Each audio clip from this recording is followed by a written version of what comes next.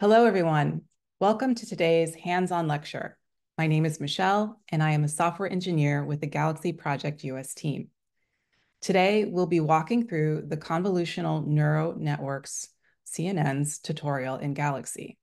Now, if you're new to both machine learning and the Galaxy Project, don't worry. I'll take you through everything step by step.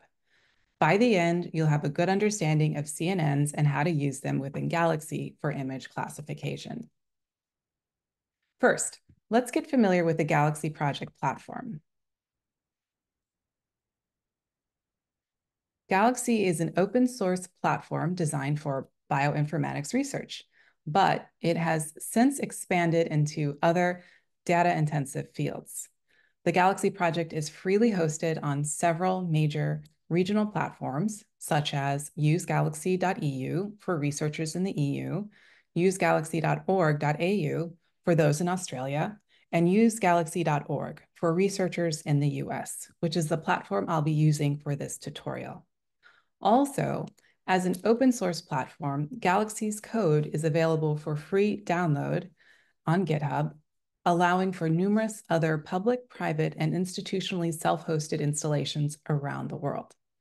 One of the great features of Galaxy is that it provides a user-friendly interface, so you don't need to run code or complex workflows, to run very complex workflows. Here's what Galaxy looks like. On the left, you'll see an activity bar for the major tasks you can accomplish. In the center is the workspace where you run your analysis. And on the right, you have your history panel where every step you run is recorded for saving, sharing, copying, and modifying. To give you a brief preview of what we'll be building in Galaxy today, I've put together this annotated version of the workflow we'll be building today. Even though we will mostly be looking at forms and illustrations, at the end of our work, we can use Galaxy's export to workflow feature to see this alternative visual view of our work. From there, we can annotate with text, color, and illustration. Before we dive into the tutorial, let's start with a brief understanding of convolutional neural networks and how they came into being. So generally speaking, neural networks work through a sequence of steps where at each step, the solution is gradually refined to become as accurate as possible, given the data set and our resource constraints. In the case of neural networks, the majority of these steps are called layers. You can think of these layers like following a recipe or executing a computer program. However, with neural networks, the data set, often called a data corpus, can vary. And this variation can affect the number of layers needed, the types of layers we take, and ultimately the accuracy of our solution. Convolutional neural networks are a special type of neural network specifically designed to process and analyze visual data, such as images. While CNNs can be used for a wide variety of problem-solving tasks, CNNs are most widely used in image classification tasks. Now, these CNN solutions have documented origins from at least the 1950s, when in 1959, two researchers, Hubel and Wiesel, conducted an experiment to figure out how the brain processes visual information. In this experiment, these two researchers studied the activity of neurons in a cat's visual cortex, where the cortex is the brain's outer layer that plays a key role in thinking, memory, and processing sensory information like sound, touch, and sight. In this particular experiment, while using neuron activity sensing equipment on a cat, a bright line was moved in front of the cat's eyes. The researchers discovered that certain neurons, which they called simple cells, would fire when the line appeared at a specific angle and location in front of the cat's eyes. Other neurons, called complex cells, fired whenever the line moved, regardless of its angle or position. It seemed that complex cells were receiving input from multiple simple cells, creating a hierarchy or a sequence set of steps. This discovery led to these researchers winning the Nobel Prize in 1981. As you can imagine, Since then, research and experimentation in the field have grown significantly, and many techniques have been refined. Today, we have a much clearer understanding of which types of neural networks work best for different kinds of data. Furthermore, we have a much clearer understanding of which steps or layers to apply that make up our model. So the process of applying neural network solutions has become more standardized and structured, making it easier to implement effective models. Now that we generally know the concept behind CNNs, let's talk about its technical components so we can prepare to use it in our tutorial. A typical CNN has the following 4 types of layers. With the exception of the input layer, these layers can appear in varying orders and quantities, depending on our target accuracy, the given data set, and any resource constraints like computational processing time. The first layer of a CNN is the input layer, which takes in the data that the neural network will process. This input can vary depending on the data set. For example, in image classification tasks, common public data sets are CFAR10, a dataset of images of objects like airplanes and cars, ImageNet, which contains thousands of images of objects across a wide range of categories, and MNIST, a dataset of handwritten digits we'll be using today. The input layer processes these images, typically as pixel values, and sends the data to the next layers for further analysis. A little note about MNIST. While today's image recognition capabilities far exceed the ability to recognize handwritten digits, of which there are only a possibility of 10 choices, 0 through 9, the MNIST dataset is still used today as a standard dataset to compare the accuracy of different types and variations of machine learning models. Also, while the original MNIST database of handwritten digits is composed of a training set of 60,000 images and a test set of 10,000 images, we'll be using a much smaller subset of images to more quickly train our model for the purpose of this tutorial. Lastly, as you may have guessed, image resizing, image normalization, and image centering would normally be done in a pre-processing step. However, the images in MNIST already come size normalized and centered in a fixed-sized image, 28 by 28 pixels, which greatly helps simplify the image recognition process. The next layer we will discuss is the convolution layer. This is the layer type from which the CNN gets its name. And this layer consists of multiple filters, also known as kernels.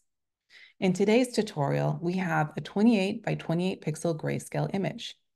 Each pixel is represented by a number between 0 and 255, where 0 represents the color black and 255 represents the color white. And the values in between represent different shades of gray. One often cited example to better understand how filters work in a convolution layer is that these filters act like a magnifying glass that slides over the input image, looking at different parts of the image. Now imagine taking this magnifying glass and moving across a photo, focusing on small sections one at a time. Each filter is designed to detect specific features, such as edges, textures, or patterns. The convolution process helps the CNN break down the image into smaller, more manageable pieces, making it easier for the network to understand and recognize important detail.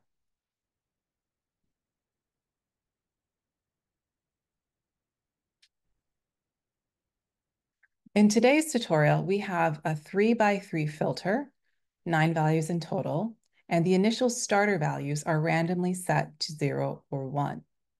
We start the process by placing the 3x3 filter on the top left corner of the image, multiplying filter values by the pixel values, and adding the results, then moving the filter to the right 1 pixel at a time and repeating this process. When we get to the top right corner of the image, we simply move the filter down 1 pixel and restart from the left. This process ends when we get to the bottom right corner of the image. Now, within the convolution layer filter parameter, we'll be using the following additional parameters: filter size, padding, stride, dilation, and activation function. For filter size, the larger the size of the filter we just discussed increases the number of weights to be learned and increases the possibility of overfitting, which we'll talk about later. For padding, we use padding because of the filter, because of how the filter traverses the image, and that we run the risk of not capturing the entire image. So to counter that reductive effect and to keep the resulting image size the same, we can use padding. In today's example, we pad the input in every direction with zeros before applying the filter. If the padding is 1 by 1, then we add 1 0 in every direction. If it's 2 by 2, then we add 2 zeros in every direction, and so forth.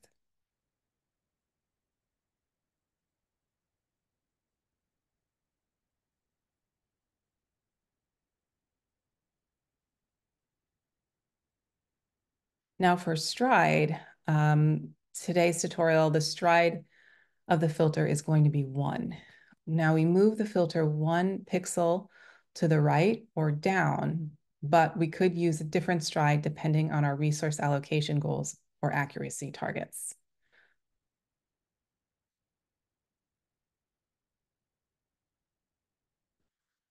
Now, if we would like to have a larger receptive field without increasing memory size, we could use dilation. If we set the dilation to 2 instead of a contiguous 3 by 3 subset of the image, every other pixel of a 5 by 5 subset of the image affects the filter's output.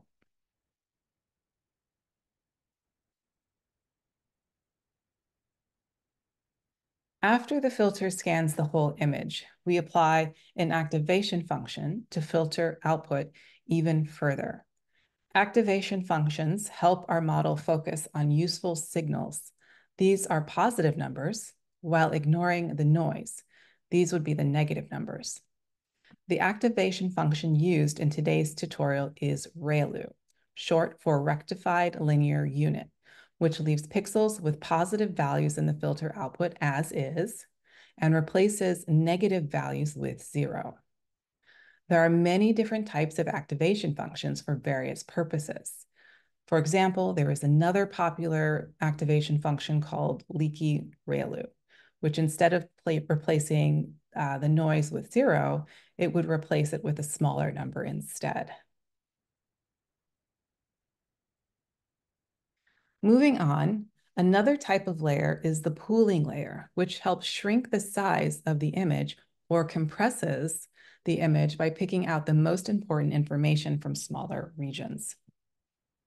This reduces the amount of data the neural network needs to process, making the learning faster and more efficient, while also helping prevent the model from becoming too focused on specific details, which can cause overfitting.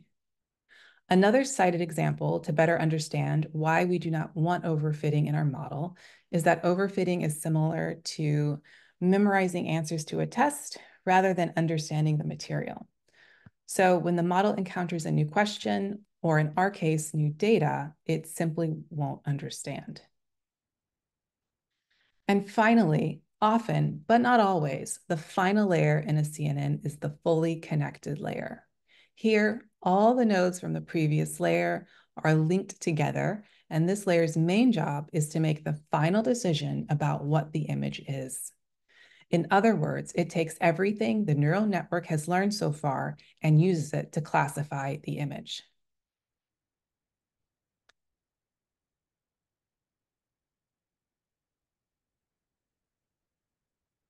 Now, a couple final notes. In today's example, while we will be using a one-dimensional channel illustrating shades between black and white images, if we wanted to use color images, we could transform our model to a three-dimensional channel illustrating all colors, which can be comprised of red, green, and blue, or RGB for short.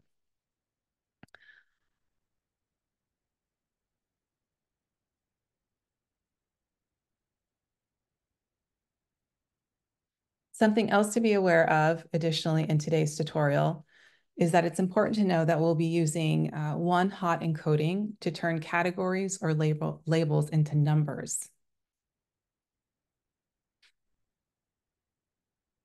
that a computer can understand. So, for example, if we had 3 fruits, apple, orange, banana, and their labels were 1, 2, and 3, the OHE representation of apple would be 100. The one hot encoding representation of orange would be 010, and the one hot encoding representation of banana would be 001. In this way, each fruit has its own separate hot position in the code, or 1, and the rest are cold positions, or 0. This tells the computer that these categories are completely different from each other without implying any ranking or order.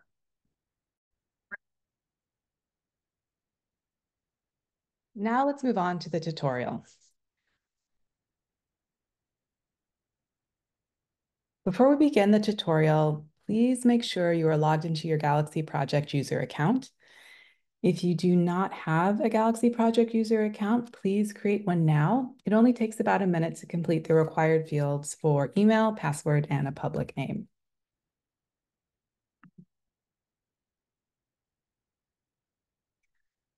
You can follow along this tutorial by visiting this page on the Galaxy Training Network. The Galaxy Training Network, or GTN, contains all of the tutorials for Galaxy Project, which have been vetted by the Galaxy Project team.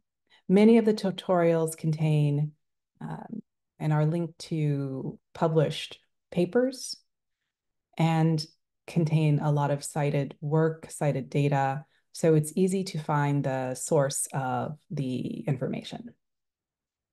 We also welcome other people to submit tutorials, and we have instructions how others can do that. And here is an example of some of the partners that we work with and work in our tutorials.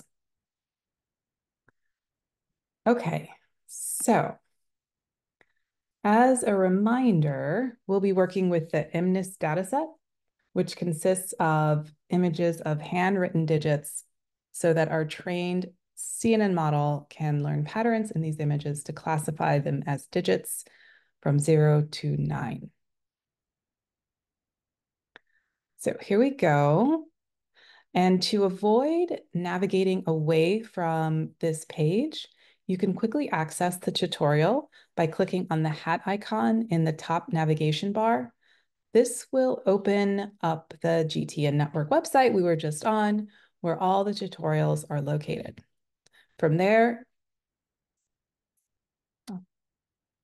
actually, if we have to go to the main page, because I'm already here, so it will open in the main page here.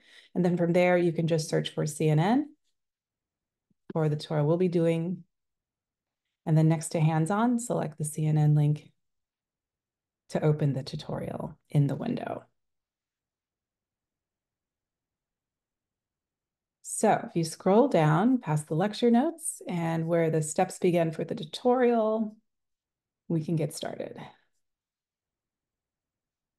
So as with almost all Galaxy tutorials, they start with a get data portion, and usually the first step in that is to create a new history. Histories are used in Galaxy to track how the workflow or how a series of data have come together. And you can share history, you can copy history, and most importantly, you can just refer back to it. So if you want to remember what you did previously, it's easy to have that handy. So this step says that we're going to create a new history by clicking on the plus icon in the history panel on the right. And then we're going to rename the history to Galaxy Introduction. So let's go ahead and click off of the window in window, and we'll go ahead and click New History. And if we click the pencil icon, we can change the name to Galaxy Introduction. And then when you're all ready, click the Save button. Great. Now, if we go back to the hat icon at the top, you'll see that it remembers where in the page we were last on. So we can just move really easily down to the next step. And this step says that we need to import the files from Zenodo, which is an open source data sharing platform. In this example, we have 4 files represented by these 4 URLs. And we're going to just copy all of them. So hit the copy button. And then the next step is that we're going to upload the data from Zenodo. It's going to pull it into the Galaxy platform for our account. And so go ahead and select, after we upload the data from the toolbar, we're going to select Paste Fetched Data, click the Start button and close it. We don't even have to wait for the data to load. As soon as we hit Start, it'll be in progress and we won't be able to stop it. So let's go ahead and do that next. Here's the upload in the activity bar. Here's the upload modal. If we click the Paste Fetch Data button, and then in the text space, we can just paste, click the Start button, click the Close button. And then over here on the right, we can see it's building our first data histories. And you can see that data histories, for one, they're going to be numerated. We have 1, 2, 3, and 4. So the most recent one will be at the top, the most recent action of their history. And we also can see that there's some processing icons. There's some color here. The first color actually was gray, but it usually just blinks on. Then the next color shows when it's in progress. And that's this orange yellow color. And when it's complete, it will finally turn green. Okay, so while that is processing, we'll just wait. It should be pretty quick. We can also look at some of the data already before it's completed by clicking on the bar to expand more information. We can add some tags if we want to mark it in some way or make a note of it. This is not really a gene, so maybe not the most helpful.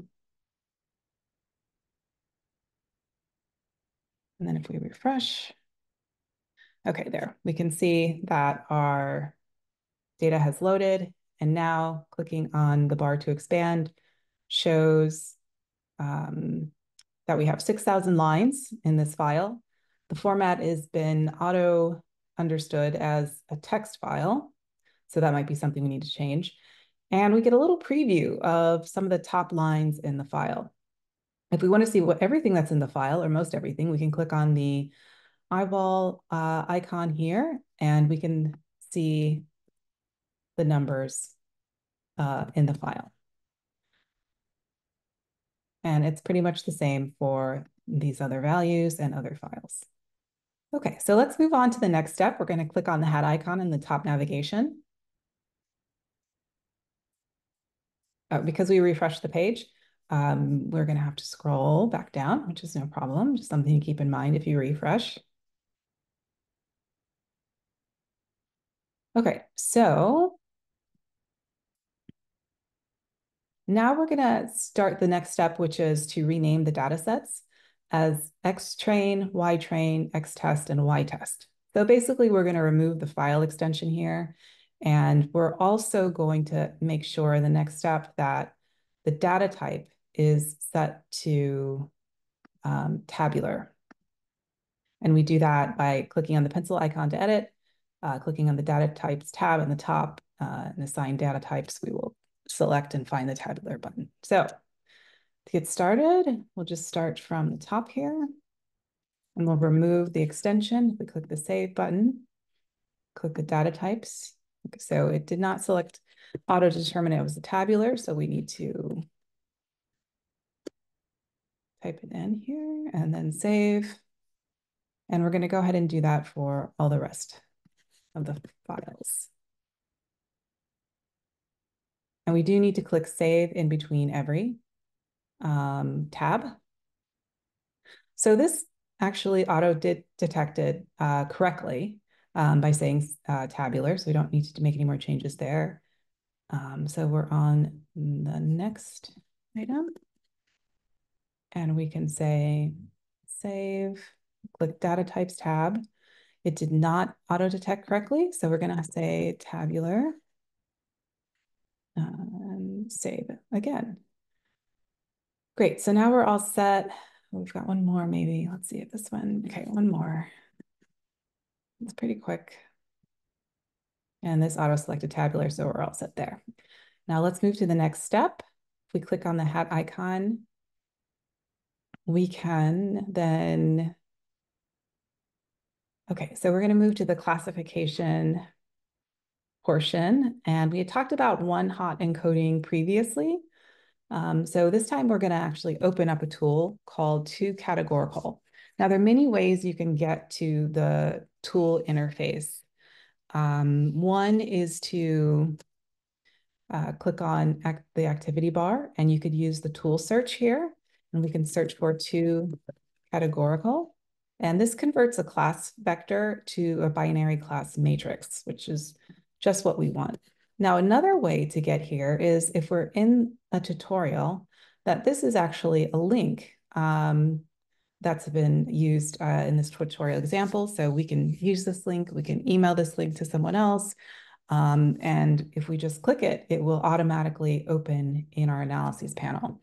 So once it opens, we're going to select the input file of ytrain, and we're going to say it does not contain headers, and the number of classes is 10. So let's go ahead and do that. Select ytrain for the input file. It does not contain headers, so select no. And for the total number of classes is 10 because we're looking at 0 through 9. There's also an option for an email notification so that if you're running something particularly resource intensive in Galaxy, there are tools that can run from anywhere from a few seconds to a few days. So this comes in handy when it's a longer time period. Now we just click Run Tool, and it will, again, process and add another row to our history.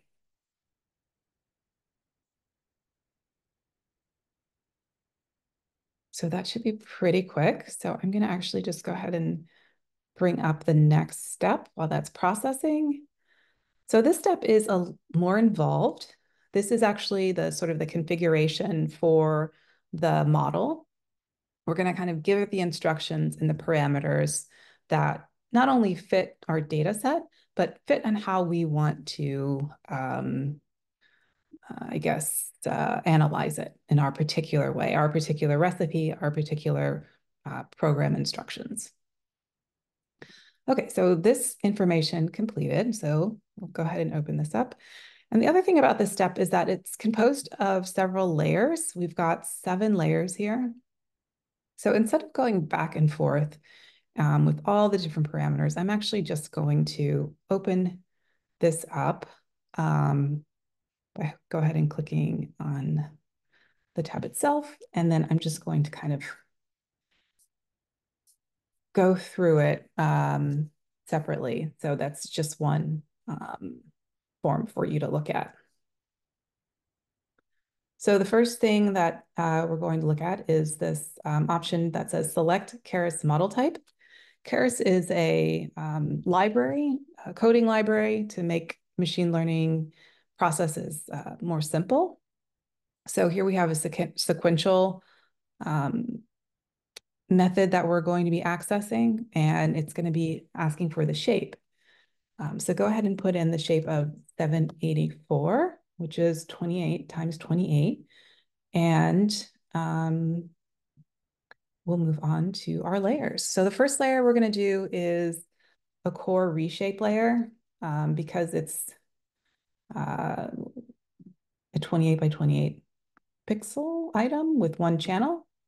Our input is going to be 28, 28, 1 within parentheses and commas separating the numbers.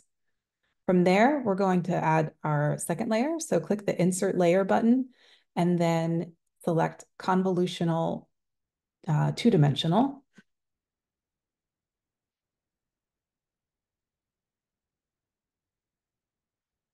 With a filter of 64 and a kernel size of 3.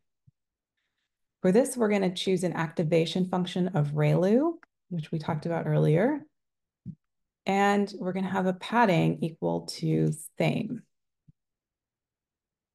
From here, we're going to add another layer. So this is our third layer, and it's going to be a pooling layer, which is going to be max pooling 2-dimensional.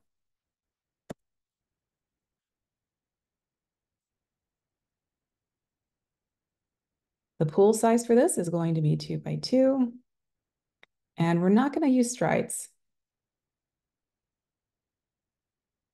So now we're going to go ahead and insert our next layer, which is going to be layer 4. So this layer is going to be a convolutional 2D layer.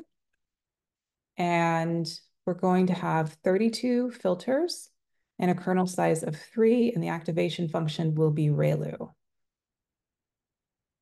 From here, we're going to insert another layer, and we're going to have the type of pooling. Again, max pooling 2-dimensional and pool size of 2 by 2. Now we're going to have our 6th layer. We're almost there. And it's going to be a core flatten. And we're going to leave these defaults in place. Oh, hang on. That changed the wrong one. Let me just quickly correct that. So this is max pooling. This is 2, layer 5, layer 6 is core flattening. Okay, leave this in place. And then our last layer, layer 7, is going to be core dense with units 10. And activation function, we're going to use something called softmax.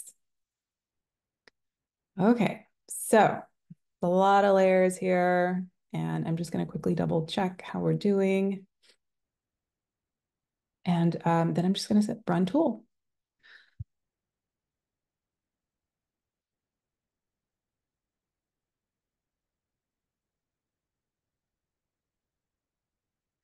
So as described in the lecture notes,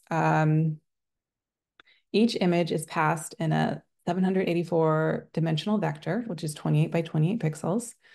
And the reshape layer reshapes it with the 1 channel because we're just using grayscale. It would be 3 channels if we were using color. The second convolutional layer has 32 filters. An output would be 32 dimensional and a filter size of 3 by 3. Both pooling layers have a max pooling size of 2 by 2. So there's a little more notes in the tutorial page that you can check out later, and you can also see where that's coming from, the data. Okay, so the next step is to create a deep learning model. Now that we have the configuration set up. And so we're just going to go ahead and move here. Actually, we'll go ahead and use the tool search, create deep learning model. We go to tools and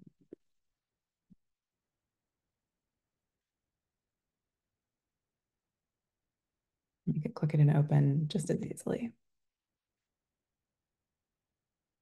So to choose a building model, we're going to select build a training model, and that should actually be pre-selected. For selecting the data set containing model configurations, we're going to use the configurations from the prior step we just created. For the question to do classification or regression, we're going to do the Keras-G classifier. And for our compile parameters, we're going to select a loss function of categorical cross entropy. For the optimizer, we're going to use Atom. And for the metrics, should already be selected accuracy, but just make sure that you have it there. And for the epochs, we're going to select 2 and a batch size of 500. And then go ahead and select Run Tool and leave the rest defaults in place.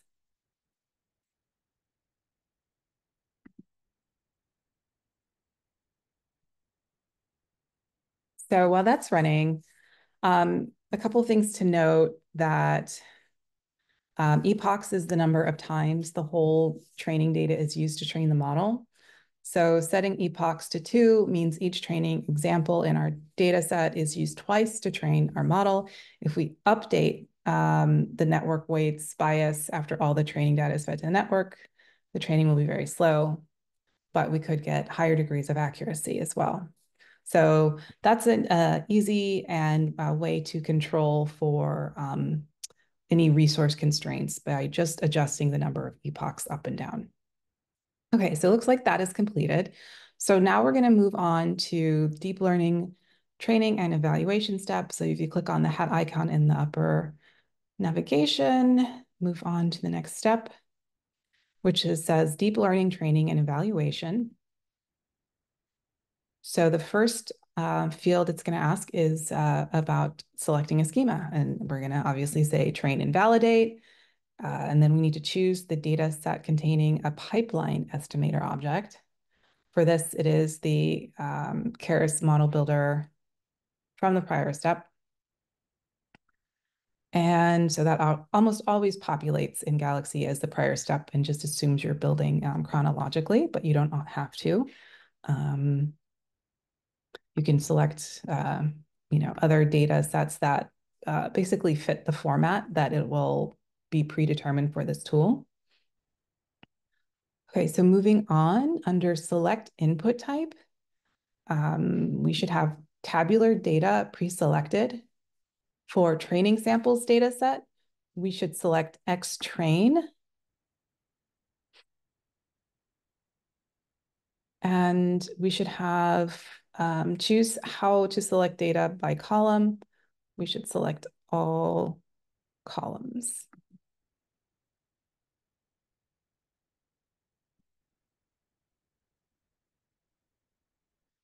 And then on the data set containing class labels or target values option, it should say we want to select two categorical on Y train,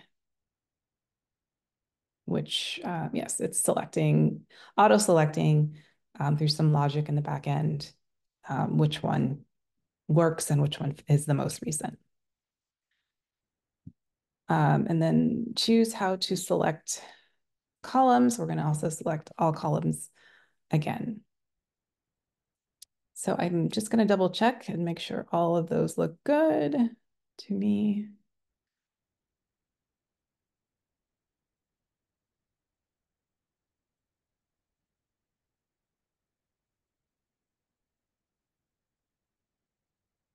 Okay, so when we're ready, just go ahead and click Run Tool and let that process.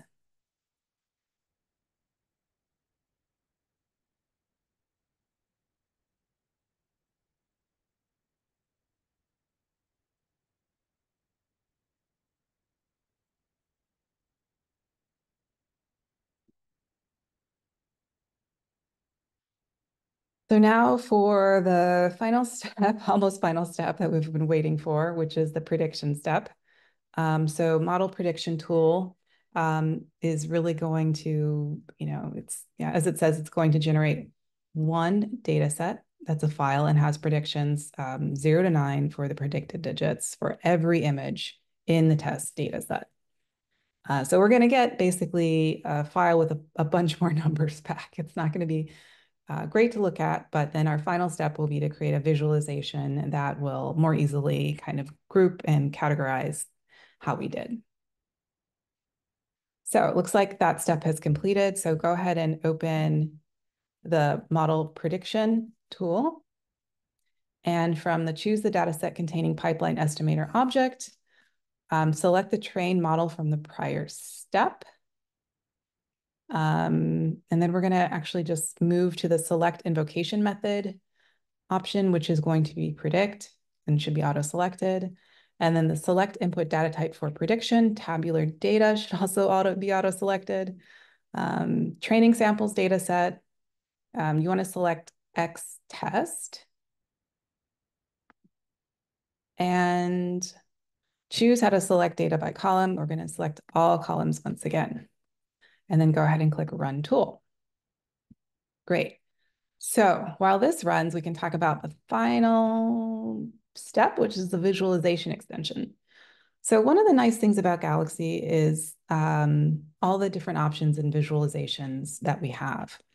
Everything from bar charts to genome browsers, to heat maps, and actual maps to almost everything you could think of. And we're always trying to add more visualizations.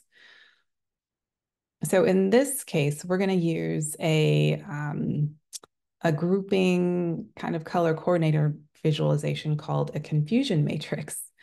And we can go ahead and click on the hat. Now that this is done completing, we can click on the hat at the top and then move on to the confusion matrix, which is going to distinguish our true positives from our false positives and our true negatives. So this is what it's going to kind of look like.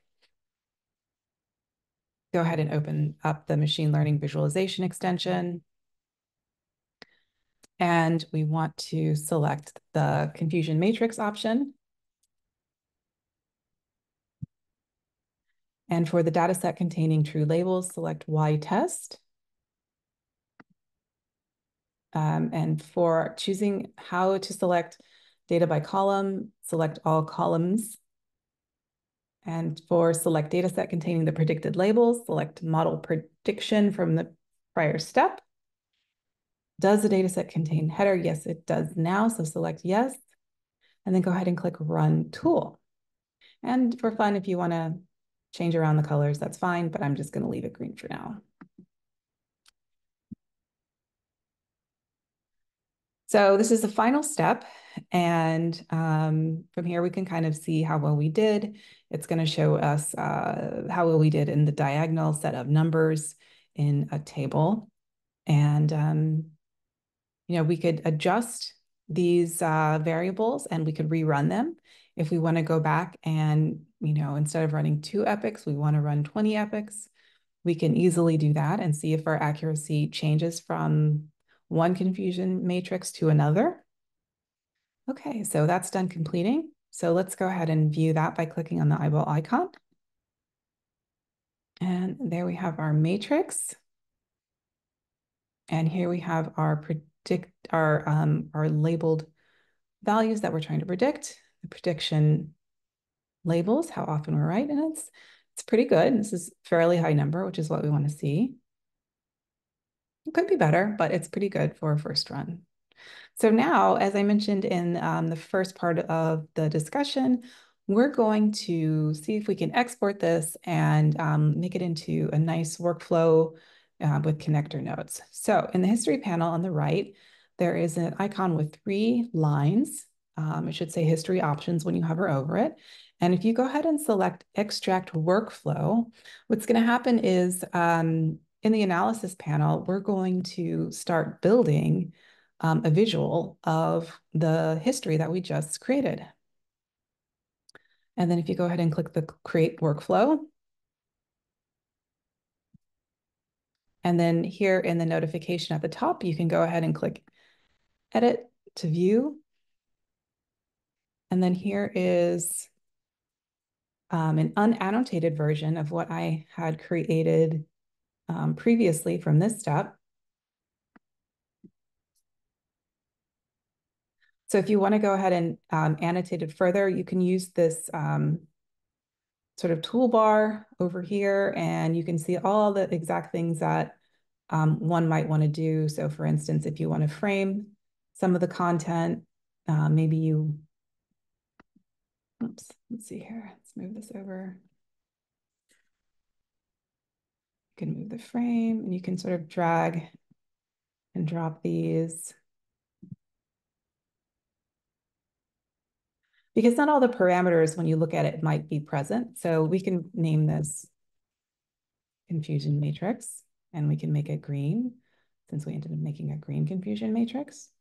And that sort of thing. All sorts of textual annotations, highlights, and even a drawing tool. So this concludes our machine learning convolutional neural network tutorial. If you have further questions, please join us on our matrix element channel for Galaxy. The lobby channel is a great place to start asking questions. Also, definitely familiarize yourself with the Galaxy Training Network website. There are many resources and many ways to contact us for help. or further assistance, we have an annual conference that you're all welcome to come to. And we also have regular events, regular workshops all around the globe.